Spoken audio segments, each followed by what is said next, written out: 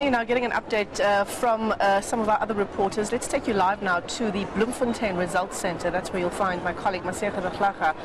Masego, you're in fact in the hometown of the former Premier who we just heard from here at the Results Operations Centre, Ace Magashule. How have results in that province so far been looking? Well, Michelle, we're 90% complete in the Free State, actually just over 90%. We're left with around 9.22% to finish, to complete with all the capturing of all the stations around the Free State.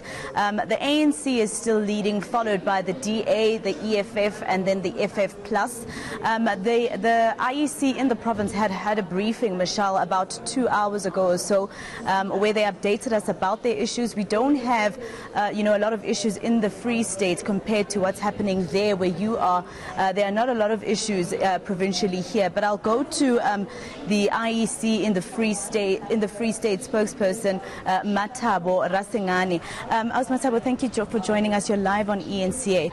Of course, we haven't had any major incidents in the Free State, as you said earlier, but can you clarify that issue that was brought to you by political parties about that ballot box that was apparently found in Valco? Well, that ballot box was in Welkom in Ritz Primary School. It was just trash that was thrown in there, unused material completely. It had nothing to do with ballot boxes because MPLCs in that region were called, the SAPS was called, and the IEC staff was there to open that ballot box so that we can verify what is there. So we only found that it is unused rubbish that is there. And of course, there were those issues that were brought up, for instance, Matabo, about ballot papers that were not enough. I think you also clarified that a bit earlier. What happened in instances where you found that there were not enough ballot papers at certain stations? Well, we don't keep all the ballot papers in stations. The area manager will always have buffer stock. As and when they are about to finish, they inform him and he will come to supply the remaining or the buffer stock that he has. We still have a lot. Even at our warehouse, they've rolled out a lot. So it was a situation where people panicked, I suppose, but ballot papers were there and they were ready to be delivered and supplied to them.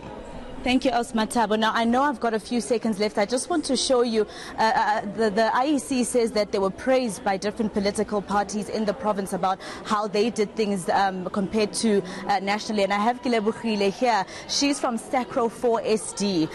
Mama, is it true that you guys are happy with how the IEC has performed in this province?